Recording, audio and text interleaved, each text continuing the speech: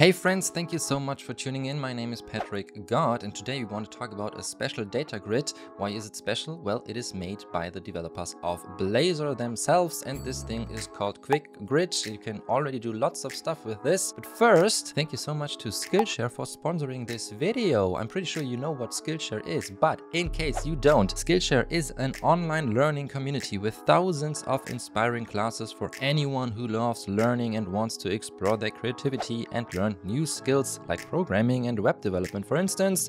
Invest in yourself and your personal growth. If you have a specific skill you're trying to learn, Skillshare is the perfect place to start, from not only programming and web dev, but also photography and illustration to graphic design, freelancing, productivity, pretty interesting for me, and more stuff. You can find classes that will match your goals and interests, like for instance the one from Marcus Brownie regarding YouTube, because, well, of course I'm doing that stuff, so I like it.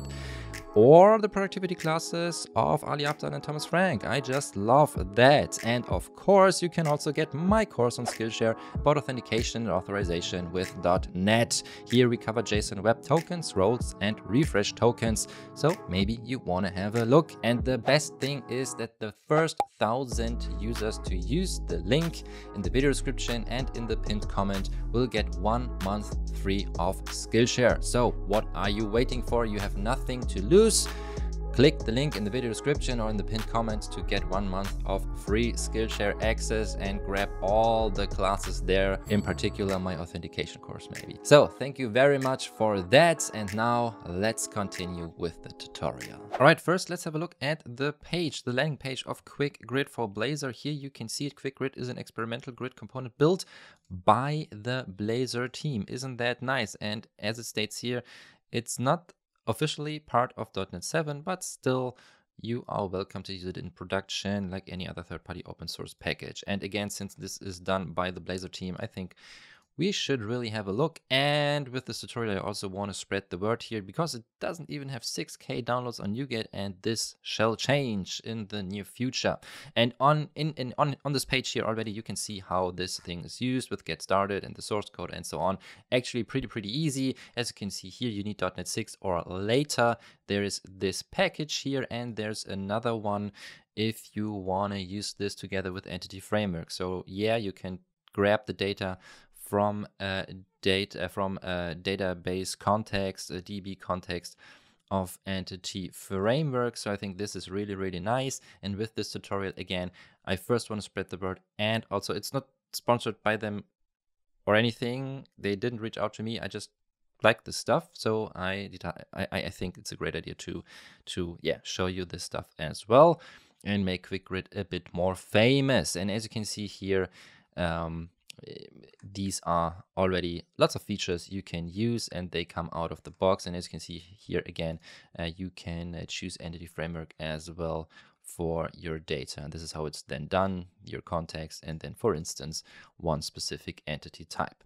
You've got a couple of column options here. You can use a template column, for instance, property columns. You can add sorting, filtering, pagination is here as well. As you can see here, virtualization, this is nice. In particular with .NET 7, they even improved the virtualization, meaning that only the stuff that is really seen on the page is rendered. So if you have millions of results, then they won't be rendered like with a typical table. Here, this is different. So this QuickGrid thingy is also using virtualization, or is able to use it, and you can change the style. Isn't this nice? I think this should be the default style, really. This looks really great. Okay, so I would say enough about that. This is also the NuGet page here. So let's just use it. And I'm using Visual Studio 2022, the preview edition, because I want to use .NET 7. Again, not necessary here, but well, why not? We've got the release candidate by the time of recording this.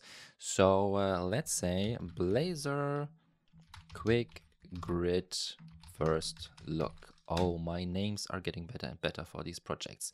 We've got .NET 7 ASP.NET Core hosted. Well, why not? Because we can then use the weather forecast default data here with a QuickGrid. And before we run this, let's have a quick look. We've got the weather forecast controller, nice.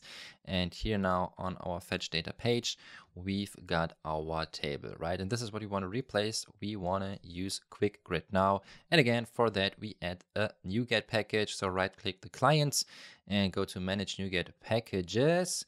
And make sure to choose the Browse tab. And here, this check mark is also very important. When you do not check this or activate it and you are looking for QuickGrid, then you get only one result. I have no idea what this is. Didn't have a look really. Sorry about that. Maybe it's something nice. I don't know. But I want to use this thing here. Include pre-release, and then you've got the... Okay, this is not possible here, maybe now? Yeah, all right. So now here you've got components QuickGrid, and you see only 6K downloads. This can't be true, right? So we have to download this a lot more. So yeah, this is the package, and this is, I think, the package then you need for if you want to use Entity Framework Core or Entity Framework 7. Made a video about that. Entity Framework Core 7 is now called Entity Framework 7 because the old .NET framework is divorced. Anyways, we talk about that in the other video. So let's just use this package here, QuickGrid. It shall be. Install the alpha version. I accept. This is done. And now we just say QuickGrid. All right. And with control period, I can add the using directive here. Great. So now we've got it up here. Awesome. And now the very first thing we need are some items. We need an iQueryable for that. And I'm doing it a bit dirty. We got the forecasts here, right? This is just an array. But what we can do now is forecasts as queryable. And then all of a sudden this works. Okay, so this is not enough. We first have to also define the columns, right? And for that, we've got the property column component. Property column it is. And now the property we want to see here is now with the lambda expression, F for forecast, first the date, for instance. And that's it. With that, we see the date. Since we need this a couple more times, let's just copy and paste it. So for instance, for the Celsius temperature, the Fahrenheit temperature, and also the summary. And now let's say we've got temperature C, then temperature F, and here also the summary. All right, let's just save this for now and run it. And that's it, right? So you can imagine that if you build these tables here, for instance, earlier or in the past, then you know, well, this is sometimes tedious work, and this is how it is done with QuickGrid. And there's our QuickGrid. Isn't this crazy? It's already done. Of course, you can change the design, right? You can change a lot more, like resizable columns, the format here of the date, and so on. So let's try that maybe. So regarding the date, we can add the format parameter. So the format now here might be something like, I don't know. Let me just see the complete day, and then the date, complete month, and then the year. All right, so let's save that.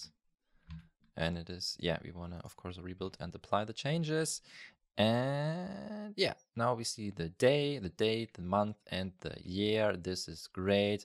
Maybe we can also change the name of these columns here, so we can add the title. Do that with temp C, for instance, and also like that. Oops, this should be Fahrenheit. Okay, this worked. And what else can we do? Well, we can make this sortable. So maybe we add sortable true. And let's also add this here and there. Save that. And now we can click on these, and you see that we can sort by dates, temperature Celsius and Fahrenheit, but not summary. All right. And what I also want to do, actually, I want to make this resizable. So resizable columns it should be.